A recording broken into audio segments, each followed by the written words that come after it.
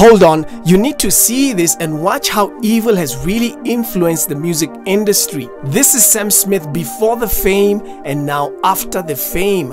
Have a look at how he turned out and how he got to glorify what is evil. This is Doja Cat before the fame and now after the fame. She recently released very demonic music videos. What is it that they got to do or they had to do in order for them to reach this stage?